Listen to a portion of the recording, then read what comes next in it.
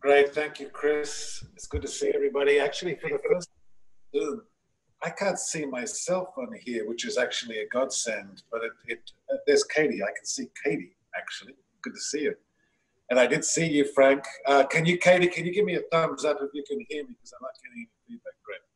So we're sharing a screen with you, and we're going to walk you through the response that Alight has to this global pandemic for COVID-19 and the coronavirus. Thanks for joining us. I hope you're all doing okay in all your various states of lockdown and stay in place. We might go on to the first page. So there are some folks that are joining us that have been involved with Alight for many years and others that are new. So we're going to give you a quick summary again of who we are. We're a humanitarian organization focused on displaced people.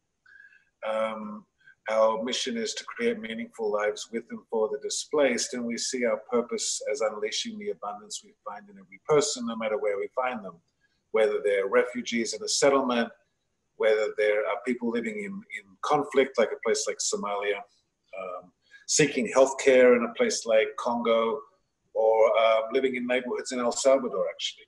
And Alight's also a family of organizations. We have a couple of other organizations that are part, or that we've joined together as a family. So we have Questscope, an amazing organization working on education and with young people in the Middle East. We have ORAM working with LGBTQ refugees, and we have the Eastern Congo Initiative that is focused in Congo, and we have our own spin-off, which is Kuja Kuja, which is our accountability tool for refugees, and I'll mention that briefly a little bit later. But we have around 2,500 team members all over the world in the countries that you see here on the slide: Mexico, El Salvador, all the way across through Sudan, South Sudan, Myanmar, Thailand, Somalia, all of these locations.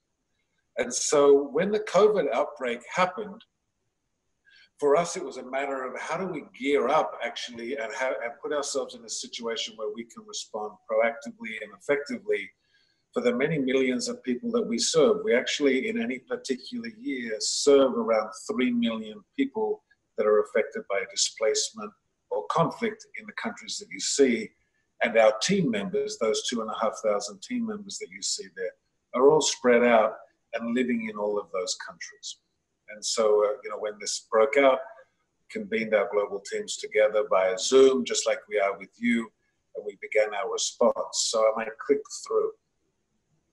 We're also joined, by the way, just so you know, on this call, we're being joined by our country director, Molly Henry, actually has just joined us. If you see her there, I'm just calling her out because she's a little bit late, so I just want to make the point.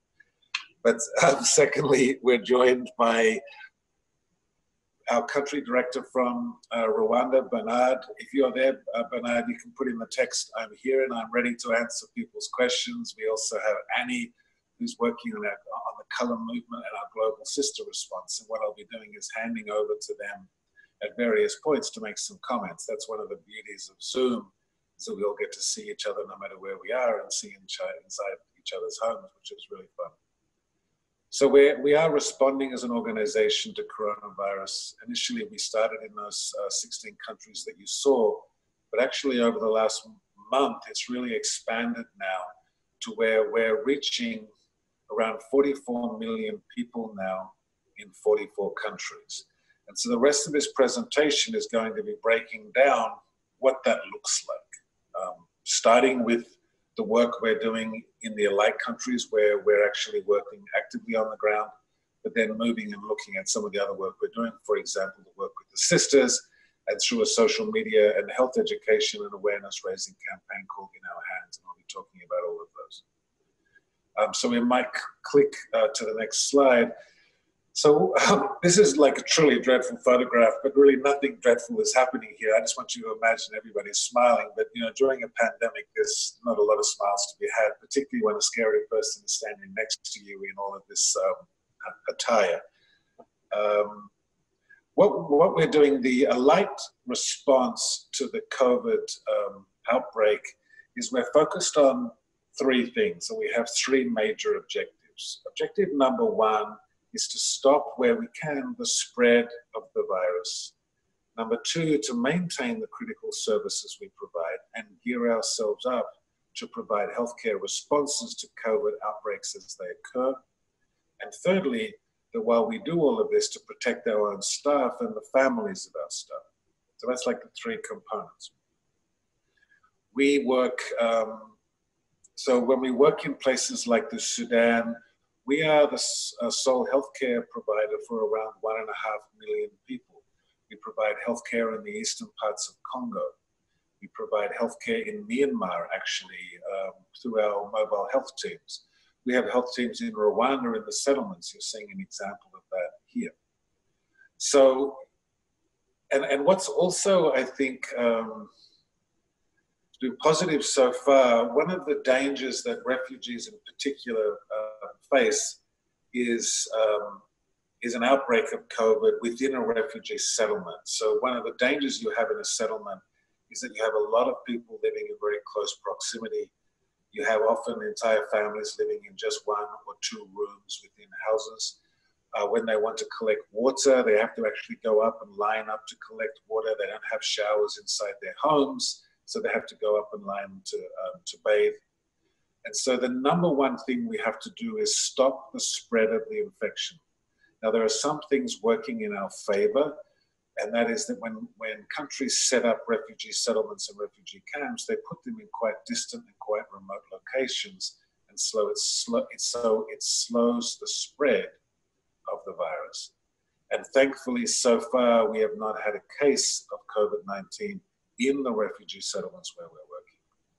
So we have some time, but what we must do is stop that spread of the infection. So what you see an example here is we undertake screening. So in this example, we're taking a thermometer or temperature reading from people that are waiting to go inside of a clinic. But we will also do this at the entrance of refugee settlements. We'll have people screening for temperature and symptoms so that we can control who's coming in and who's going out and stopping the spread that way. We're also creating, we might slide through to the next one. We're creating hand washing stations. So you see some examples there. We're trying to put hand washing stations up throughout settlements and throughout neighborhoods and communities where we're working. As you all know, washing your hands is absolutely critical to stop the spread of the disease. So we have a lot of sort of innovative methods to do that, particularly innovative methods that rely on having a lack of water. Like in our homes, we can turn the tap on for the full 20 seconds, wash our hands under the running water, but we can't really do that in many of our locations. So the idea is to let people get their hands wet. They can then soak their hands for 20 seconds. Actually, we ask them to soak their hands for 40 seconds. That's the WHO guidelines. And then they can turn the water back on.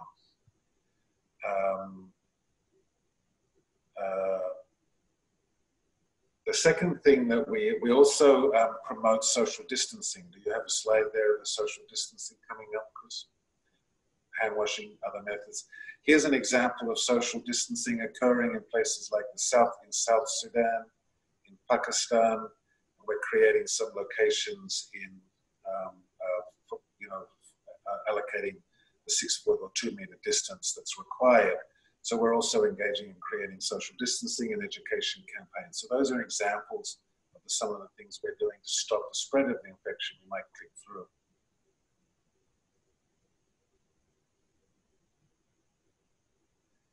The second example and the second goal that we have is to maintain the existing services that we do. So Alight does programs around the protection of women, children, and the vulnerable in the settings where we work. We do clean water and sanitation, we construct houses, we do counseling services, we provide healthcare. So we have a range of different services that we provide every day to around 3 million people every year. We need to keep those going. The second thing we need to do is we need to prepare ourselves, particularly in the locations where we provide health services. We need to prepare ourselves to provide medical response when the infections actually arrive. And so we'll click through. So the kinds of things that we do there, as I mentioned, and every year we treat around 1.2 million patients in our medical and health facilities. You might click through to the next one. And as I mentioned, in Darfur, we're responsible for a population group of around 1.5 million. We also provide healthcare in many other countries, particularly in Rwanda. We provide them in refugee settlements. So one of the things we have to do is we have to train our staff and give them refresher courses on how to look after infectious diseases. Secondly, we have to equip them in advance with the kind of treatment needs that they'll have when an outbreak occurs. And thirdly, and you see these last two slides have been examples that we have to pre-establish. We might go back to the slide before that, Chris. That we have to establish these rooms, which are quarantine facilities. You know, in the end, in most of the countries where we're working, there are very little respirators. In the entire country of Sudan, for example, I think there are 7 respirators. So what we do in the settlements and the areas we work is we're pre-positioning and we're creating quarantine spaces like this one. So we're basically commandeering youth centers, women's centers, different community gathering spaces, and preparing them in the settlements to be used as quarantine facilities. So that's part of what we're trying to do in these different countries. And then I'll go through to the third slide. The next slide is we do have to buy personal protection equipment. These are the PPEs you've been hearing about in the news. We do have to also provide this for our teams in all of those countries so that if we're asking our staff to, continue providing these services, that they're being looked after. So you see some examples of PPEs there. You might click through to the next slide. We're also providing training courses for all of our teams on the key ways they can protect themselves and their clients from the COVID virus. So there's an example with some fairly decent social distancing occurring. Now I might open it up. I think we have Bernard here from our Rwanda program. They were working in a number of 6 refugee settlements. And so I'm going to open it up to him. Bernard, would you like to make any comments about this? Thanks very much, Daniel. Thanks everybody for joining, and thanks for your support that has kept us going. Daniel has done a great job sharing and summarizing what we do. Just to share a little bit about Rwanda. So we've been in Rwanda for now nearly 3 decades. So we are one of the longest serving humanitarian agencies in Rwanda. We are a big partner as far as providing different services to refugees is concerned. Just to give you a sense of that, today we run health services, including running health facilities for about 60% of all refugees in Rwanda. Water, sanitation, issues of hygiene, we are covering about 50% for the thousands and thousands of refugees who are in Rwanda. Protection services is actually exclusively done by Alight in Rwanda. No other partner does protection work. That includes ensuring there's no abuse occurring, affecting or impacting on the refugees, no issues of sex or gender-based violence occurring.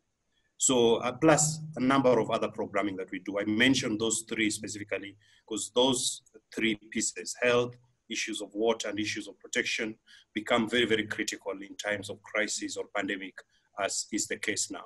So what it has meant is that while majority of agencies have had opportunity to basically stay away, it's actually been our chance to show up and actually do a lot more than we would regularly be doing.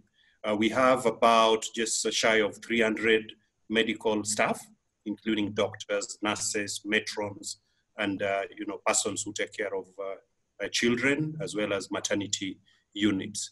One of the objectives, as Daniel did mention, is we've worked very, very hard to ensure that the virus does not get into the camps. And this far, we are successful. Daniel did mention a number of the measures, screening at various points, right from the gate, also at the various service points, whether it's at the pharmacy or the place of collecting water or the place of, where you get protection services, whether it's counseling. So we've ensured that we have also ensured that the service points are spread so people are not crowding. Daniel did allude to potential or the risk of crowding. One of the camps in Mahama, if I was to give you an example, has about 80,000 individuals in barely, a space that is bigger than maybe 2 football fields or less, and 80,000 persons in there. So social distancing, keeping crowds addressed is very, very important for us. Also messaging. And I really want to thank IDEO, who worked very, very closely with Alight to ensure we got very, very well done messages that were translated that we use to train communities as well as our staff. The other key item that we did mention is, or that Daniel mentioned, is around maintaining services. As I've alluded to, we cannot, and we did not, and we cannot stop health services, water, as well as issues of protection. So those have kept going, and we've ensured that stocks are as close to the camps and the areas we work as possible. We've ensured that protection services continue, staff are trained and ready. We've ensured that additional standby staff are interviewed, certified, qualified ones are on standby, and this far we've been able to add to our regular teams, averagely about 10 additional staff across the various sites. We've also partnered and worked very, very closely with the government in running isolation as well as full quarantine spaces. Briefly about how we are protecting our teams, issues of protection, masks, or the full gear, as you saw in one of the photos, for the individuals that are in very, very high risk areas. We also screen and watch our staff very closely. Where we feel there might have been some contact, we quickly isolate, ensure we get them testing, and ensure they do at least a minimum of 2 weeks away from the rest of the team, just so we are also able to continue doing services. Right now, in partnership with the government, we've just embarked on mass testing across the various camps, just in case the virus may be hiding somewhere. And that mass testing is also covering our very own staff, just to be sure it's all going okay. So thanks for the support, and together we will be able to contain this. Yeah. Bernard, we've had 2 questions. Somebody asked us, is there oxygen available in the event that we need it? And another person asked if there is ready availability of personal protection equipment in our countries. Would you like to speak to that in Rwanda? Yes, I would say yes, but minimal. So how this works out is that we have enough of what may be required, including oxygen, including space, including nebulizer, which is an equipment that helps with breathing, which allows us to be able to keep any client or patient alive enough time for the district or the main government team to be able to come, collect them, or for us to be able to transfer them to a much higher level facility in good time. So that's what we do. We've got to balance that, yes. Good. Now, does anybody else, I'll open it up for now before we move into some of the special initiatives. If you have any questions, would you like to put it up on the chat screen?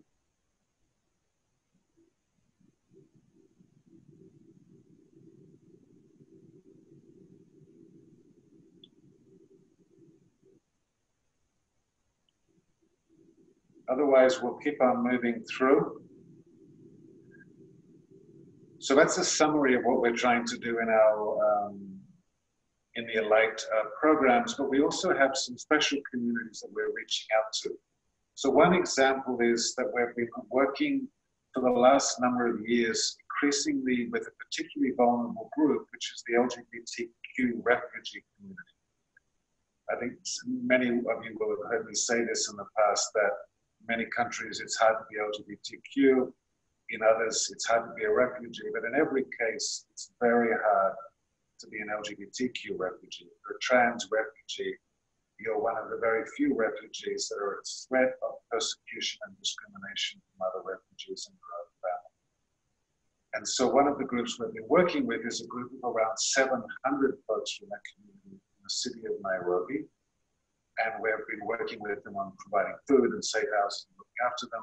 But we also have an initiative on Instagram called Our Kitchen Table, where we're doing a special drive to provide special care for this community. When you have, say, trans refugees and they're living in a city like Nairobi, they'll create a safe house, they'll be living behind walls. But unfortunately, you might have 30 or 40 people living together in one 3-bedroom house. You might have 7 or 8 people sharing rooms and bedrooms. And so the idea of social distancing is really out the window. They don't have soap and ways to disinfect their own houses. So many of the practices that we put in place to protect ourselves and our families, they don't have access to. Also, with our partner ORAM, we are providing special initiatives in the Kakuma refugee settlement in Kenya and on the border of Tijuana for LGBTQ refugees and migrants that are vulnerable to this outbreak. So that's one of the communities that we're working with. If you see me working, here are two of our team members, and that's Manila. She's a trans refugee based in Nairobi. We're actually holding, that was when we first got started working there. But that's one of the communities that we're close to and that we work very closely through ORAM, but also through other forms of the Alight program. So we might click through it. We may even have Jamie on the line. What you see in this example is through the Instagram post. We've got a picture there. We've been raising money, providing them with food. They're often in very difficult circumstances, meaning they can't leave their homes, not just because of social distancing, but because of discrimination. And so they have trouble getting into grocery stores to get enough food to survive. So we provide them assistance to create food drops to their homes so that they can survive and make their way through all of this. You might click through. I'm also looking into the phone as I do this so that I can see any questions that people are asking as we're sitting here.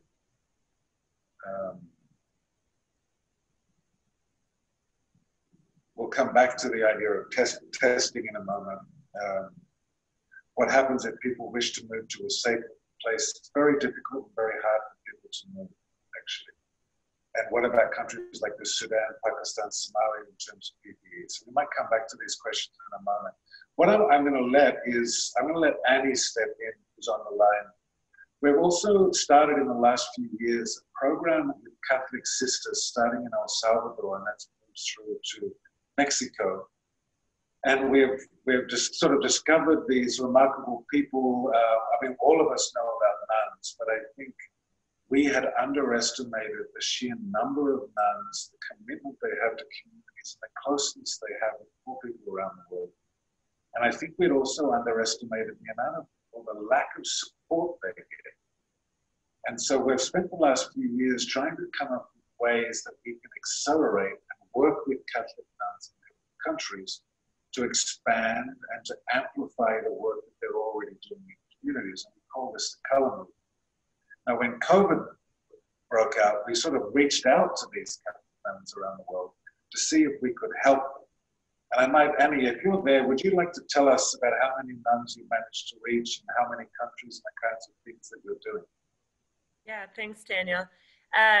So today we have connected with over 200 Catholic nuns in around 28 countries. And as Daniel mentioned, the reach sisters have is just incredible. There's over 700,000 nuns worldwide. And while Alight is a non-religious organization, we know humanitarians when we see them. And so we first started working with sisters in El Salvador and the US-Mexico border. The Boardwells here have just returned from a trip working with the sisters in El Salvador. And so as Daniel mentioned, when COVID began, we reached out to the sisters, understanding what they were doing. And we had a really strong concern about the sisters keeping themselves safe, because while there might be lockdown and different mandates, the sisters will take to the streets if they know people need protected. And so we were very concerned that we needed to first protect the sisters so that they could protect their communities, because we believe that the sisters are what society needs most right now.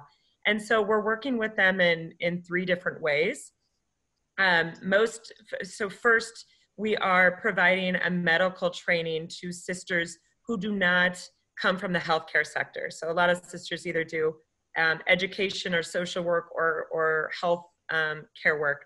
But for those who are in very remote places and don't have a healthcare background, we have worked with them to really understand their unique situations and then help create emergency plannings or plans for them to make sure that they are protected and can protect their communities. The second way we're working with them is to really understand what their specific needs are and then provide financial assistance to them, and whatever that looks like, with the sisters always in the lead. So for instance, that may be supplying the sisters in South Sudan with sewing machines so that the women can stitch masks. That may mean getting sisters in Uganda the protective equipment like we've been discussing, or that might mean getting the sisters on the US-Mexico border sanitizer tunnels so that everyone coming in and out of the migrant shelters are able to be sanitized. The third way we're working with sisters is to equip them with that health messaging that you heard Bernard speak of, that was co-designed with IDEO.org. The messaging has been translated in over 30 languages now.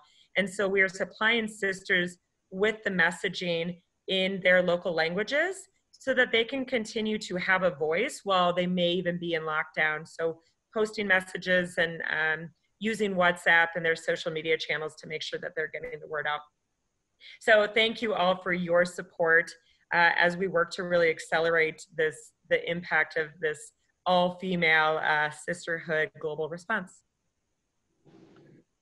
Thanks, Annie. And did you say that so far we've reached 200 sisters in 28 countries? So it's really remarkable. Yeah. Are really some of the most remarkable people we've ever met. And it's a great way for us to amplify this kind of work and to protect communities that we'd never normally have a chance to work with. So thanks, Annie.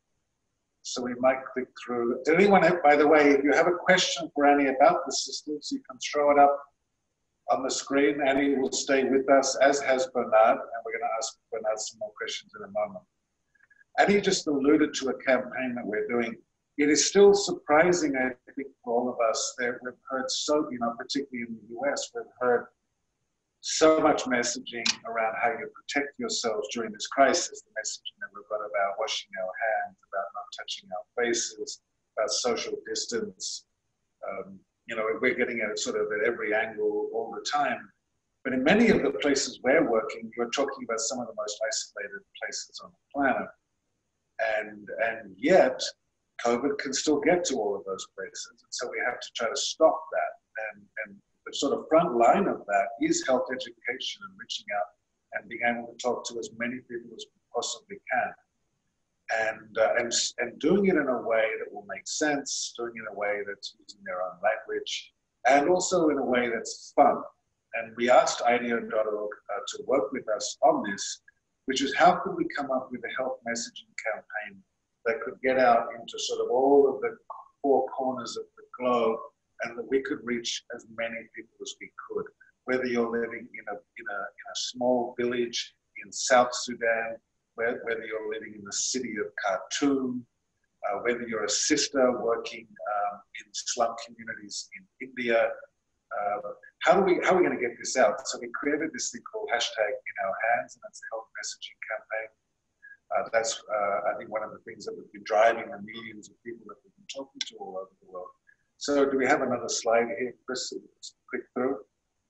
So here you see an example of something, some of the messaging that we use around COVID, around coughing into your elbow, about, I don't know, how is it, all these different languages. As Annie mentioned, we've now translated this into 30 different languages that we're sharing around the world. So we'll click through, and this campaign is going up as posters in clinics, but also it's being driven out on social media. So this is an example of a personality from Pakistan. We have influencers from across Africa and Asia that are joining in on this, and they're posting messages. And so the idea is that we'll use social media influencers to drive out this campaign so that we can reach as many people as we possibly can. And it's been incredibly successful in Africa to drive this message out. So this is an exciting thing involved in globally. And I'm going to come back to you, Nicholas. It looks like they've got a nice flow of questions coming in. And it is, isn't it true, one of the questions we got from Karen, isn't it true that some cultures use music and lyrics to teach people? Absolutely, this is true. Actually, we have songs that our teams in Congo are using. In Pakistan, actually, they're using radio stations. There's so many different ways you can mobilize communities to be the spreaders of this message and not the spreaders of the virus. And yes, there's thousands of different ways you can do this in our communities, and all of these countries are all trying in different ways. But this is our uniting campaign to say we do it in our hands. So my quick through. So what can your hands do? We'd love you to be involved in this actually. So you can do the same thing. You can just write a message of encouragement on the palm of your hand. You can write it to our teams around the world. You can write it to your friends. And you can just get on Instagram or on Twitter or on Facebook and write that up and post it. And we just ask that you do a hashtag in our hands. And that way we a track of what you're doing. But we would love you to participate in this. So again, just write something on your hand and you can put it up on social media so we might click through. So that's a little bit of a summary. Now I might now go into some questions and try to give you some answers. So what are some other things that we've got here? How easily are tests obtained? Before I answer, I might open it up to you first, Bernard. In Rwanda, what's happening with testing? Yes, thanks again. Thanks, Daniel, and everyone. So testing, I would say Rwanda has done a great job. There's been a lot of donations and support, including from the World Health Organization. Tests remain generally available. It's not necessarily to say it's reaching everyone, but there's very, very well calculated targeting. So for example, in a refugee camp, who is most likely to come into contact, if at all, with the virus? Then that would be the traders, for example, the frontline medical teams, persons who do various services, repairs of bicycles, and such persons. So those are prioritized over other persons who, because of the nature of their life, daily life or daily commitments, may not necessarily come into contact. And it's free. So for those sampled because of a higher risk or propensity, they do get the test free of charge. In 3 or so days, we are able to get, the tests are able to get back. And if you are all clear and clean, you actually get a certificate issued for that, yes. Yeah, so Rwanda is an example of a highly organized and reasonably well-resourced country response. Testing in some other places is incredibly difficult. Testing in a place like the Sudan, very difficult. So what we rely on there is like diagnostic testing, where a person presents with the symptoms, and then our doctors and nurses can diagnose them with the case rather than doing the swab test. So that's, but testing is a problem, but it's also a problem here. What happens to people who wish to move to a safe place? So that all really depends on so many different things, actually. It depends on whether refugees are allowed to have free movement. It also depends on the degree to which movement is being encouraged within countries, and that's all different. So you have some places like Jordan in the Middle East that was on a complete lockdown, actually. A country like India is on a complete lockdown, meaning you can't leave your home at all. In the Sudan, in Khartoum, there's lockdown, there's curfews that are occurring. There are other countries that have much, their standards are much less than that. But really, for most refugees, they are stuck where they are. And so it's our responsibility to make sure that they can be safe in that environment. And to see if anybody else has asked. Well, maybe we'll open it up now for any other questions before we come to our conclusion. Any other questions, thoughts? People can use the chat facility.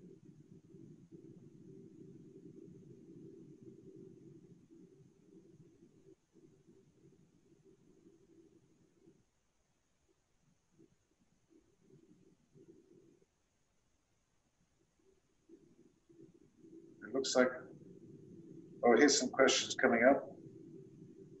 We have many language speakers in Minnesota too. Is it possible to share the multilingual material here?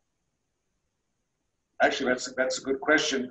On the line, we have Jessica, who's leading this in our hands. So, Jessica, would you like to speak a little bit about that? About are we using this in the US? Anything that you would like to add about the campaign? Yeah, definitely. Thanks, Daniel. Yeah, like Daniel and Annie have said, we've translated the messaging into 38 different languages, and we're getting more in every single day. And it has been made open source. So it's available to anybody who would like to use it. And Chris, maybe you want to throw the link up in the chat so everybody can see it, or we can send it out after the briefing. But you can download the social media posts, you can download posters there in a variety of different languages. So it's available for you to use as you'd like to.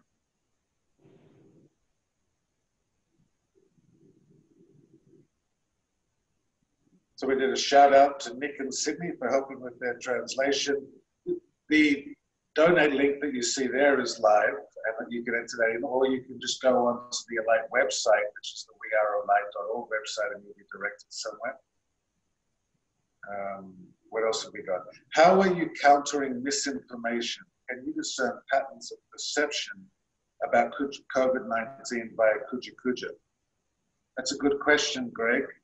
Greg's one of the brainiacs of our wider Alight family, so it's a good one, Greg. I hope things are going well out there in Oregon. The main way that we're countering misinformation is by trying to drive out this campaign in a way that will reach as many people as we possibly can, with strong messaging that will work in their cultural context and work with the languages that they use. And we're just trying to drive this out and get it out there and just keep repeating it. But everywhere we work, we have the same problem with misinformation as we do have here. We are putting up on the chat screen that our help messages are available, and you can actually see them on the site and use those for yourselves. To your question about Kuja Kuja, so for folks who may not have heard of that, we have a process within Alight where we allow refugees to rate us when they use our services. And we also ask them what ideas do they have to make us better. And it turns out Kuja Kuja has been incredibly powerful in this, meaning we can now scan our data on a daily basis. We can see the rising use of the word virus or COVID. We can hear people talking about the illness, and we can see it rising and falling in different locations. But also, and I think critically, every single day we're getting ideas from the community on how we can provide, enhanced safety, particular groups that are vulnerable, and we have a sort of feedback loop with the communities that we're serving around this issue. And so we're getting literally thousands of ideas coming from the community themselves about what we can do in response to this outbreak. And our teams every day are using those ideas to improve the work that we're doing. So I'm going to look down here again. Patrick said, here in the States, there is some resistance to COVID restrictions. Are you finding this in the camps, or are most supportive of the health measures? So would you like to add anything there, Bernard? It's like here you're seeing a pushback in the US about people being restricted to their homes, and people are going out now into parks and beaches and different places. How are you finding the response in the refugee settlements in Rwanda to this restriction? Yeah, thanks again. So again, as Daniel alluded to, Rwanda has done a very good job in terms of getting these organized and rolled out.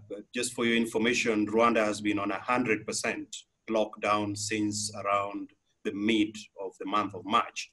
So 2 full months of not much economic activities except essential services. And the initial and continuing messaging has basically ensured, and because of trust on the governance and various leadership structures, it's worked well so far. There are occasions when there's been a bit of tension, but it's only taken a meeting or two to clarify why it's important for us to keep low for the moment for a better, bigger, perhaps healthier future. So far so good. It's working well. Yeah. Good. Does anybody else have any other questions?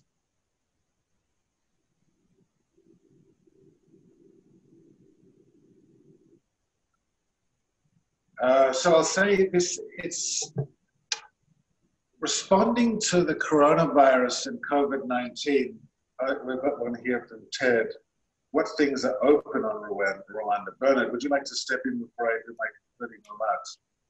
So thanks again. Rwanda just did a partial lifting of the lockdown, but as we speak, you're only allowed, any business, any organization, any agency is allowed a maximum of 50% of its operations, as well as staff. Social distancing must be maintained. Masks must be worn by everyone. not limited to medical persons. But on average, any business is open as long as those basic rules are being followed for the next 2 weeks. That is subject to be reviewed around 15th of this month of May. And then if it's all going well, perhaps slightly larger or much bigger than 50%. Yeah.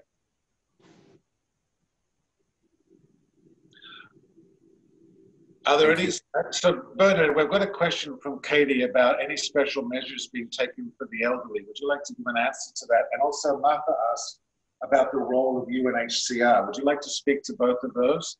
How are we helping particularly vulnerable groups like the elderly, the disabled, and what's the role of UNHCR in all of this? Good. So if I start off with the UNHCR basically plays a coordination role. Any given time. UNHCR does not on any given day deliver programming, not only this time. So any given day, they're basically coordinators. They also facilitate access to resources, whether in kind or in terms of money or grants or projects. So, and then they also staff with particular technical persons who we can consult and work with to better inform the work that we are doing. So those are the key roles that UNHCR does. Also, of course, on a good day, they would also be directly handling issues of resettlement to a different country. That's a big piece of what it does, not the daily services that refugees or displaced persons need. In terms of groups that may be at higher risk of exposure, part of what the program, our health program is doing now, and all of the services that we're providing is prioritize such persons. So closer monitoring, positive discrimination so that they're able to access services a lot better. If I give a practical example around nutrition, there are specific numbers we typically look at before, say, a child who is under 5 is administered or admitted to receive extra special food. We've lowered that mark so that more children, given the risk of a pandemic in general, are able now to access the extra and special food. So such positive discrimination is happening so that persons who would generally be at a higher risk, we have persons who live with HIV as part of our program. We have those records kept safely as is required. We are ensuring that they are not being forgotten and they are accessing whatever medications and support they need, even as we deal with this larger pandemic issue. Good, thanks, Bernard. So I would just say in summary, where are we at with all of this? I think we've seen that around the world, the spread of the pandemic occurs like waves. And right now, and you've noticed this within the US, it's there's like low rates and then suddenly there's the opposite takeoff. This is true in Italy and many other countries. Thankfully, we have not seen that yet occurring in the countries that we're working in. Many of those countries actually responded very quickly, locked their countries down very quickly. There's also much less movement typically in countries. And as I mentioned earlier, our refugees and the people that we work with are often living in very isolated locations. The good news with all of this is that it's taken time for the infection to spread, it's taken time for the virus to arrive, but now in every country where we work, COVID-19 exists. Even in a place like South Sudan now, there are cases of COVID-19. So the question that we're really all asking ourselves is how long do we have before there is a takeoff of infection? On the plus side, it has allowed organizations like ours and UNHCR to prepare ourselves for such an outbreak. So our teams, like Bernard's team, have done really a remarkable job getting ready to both undertake the mitigating work that's required to stop the spread, but also to prepare for the day when it finally arrives in the camp. Because it takes time to get to these settlements, but when it gets there, we're very concerned that it will take off like wildfire. And we have to prepare and get ourselves in place, and we've spent the last more than a month preparing and getting ready for that. So right now, we're in that lull period where our teams are prepared, we have the equipment, we're ready to work on this, but it hasn't broken out. But that could literally be changing over the next few weeks. I really appreciate the fact that you're sticking with us and participating in this And that's what we're trying to do right now is we have a match campaign going on around this, on this Tuesday. Anything that you donate will be matched by our board of directors up to $100,000. And actually one of our big focuses is on providing the personal protection equipment that our teams need, because when this takes off, they're being brave, incredibly brave at staying in their workplace and providing their services, but we need to make sure that we can protect them as they do that.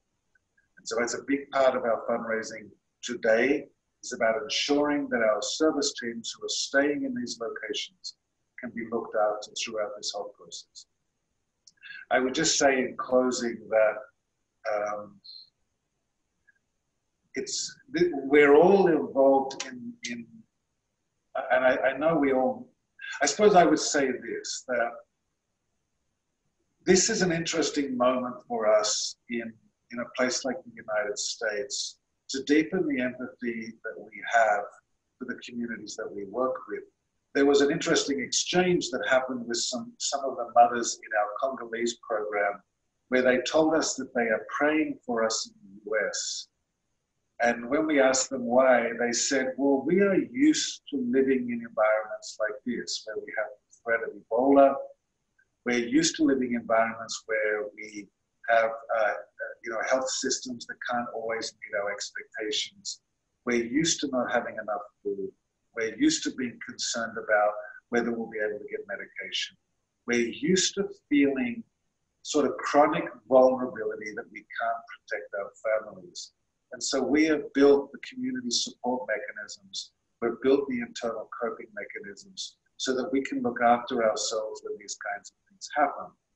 But the trouble is, for you folks in the West, you've been able to rely on so many of these external things that you may not have built up the internal coping mechanisms that you need to get through this. And that's why they're praying for us. And so we do have a moment here where we can experience a little bit about what life is like for a refugee. We're stuck in our homes, our movement is limited. We're concerned that we may catch some kind of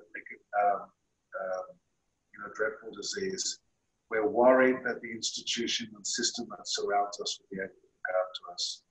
We're very frightened for our own families that they'll survive all this. And the truth is that for almost all of us, we will survive this. We will get through this. But it does give us an opportunity to have empathy and to understand a little bit about what it's like to be a refugee. And so we are trying to embrace that as an organization to deepen our commitment and deepen our understanding. I can promise you that we're going to keep working and that our teams will stay in place and that we will be ready for when the outbreak occurs. And it could, as I said, happen any time. I want to say thank you all for joining the call and being interested. Right now, for all of us, we would like the world to be different. We would like the world to be more quote unquote normal. And as I alluded to earlier, actually this is normal life. It's just that we experience a very special version of life. But now we're seeing what it's like for many people that live around the world, actually what is normal life. But we want it to be more stable. We want to understand what's going to happen. But the truth is we can't control that. But what we can control as people is how we respond in this moment. We can respond, we can decide how we're going to show up every day. And we can make the choice. Are we going to hoard the resources we have and isolate ourselves? Or are we going to choose to come together with a community of people that care? And even if we can't have physical proximity, we can actually have social proximity, and that's what we're doing now. So can we come together as a community and act as givers and change agents? And so within Alight, that's the choice that we are making. We can't change the way the world is. We can change the way we respond to the world, and we can step up, not isolate and not hoard, but instead to join a community of people that care and to give into that space. You are invited to join with us. You're invited to donate today, but there are many other ways. We heard from Nicholas that's helping us with our translations. There are many other ways that you can join in with us and be part of our community as we help. I think it's key that at the end of all of this, that we just became better versions of ourselves. And the gift that this COVID pandemic is giving us is the chance in an environment that feels scarce and feels frightening that we can be brave and show up as the kind of person we want to be. So thank you all for joining. We're coming to the conclusion. A few of us will stay on and will answer any other questions that you may have. But otherwise, thank you to all of you. We can't do what we do without you. Thanks, Bernard, for joining us, Annie and Jessica for chiming in. But to all of you and those that ask questions, thank you. And a few of us will stay on again. But otherwise, we appreciate you all.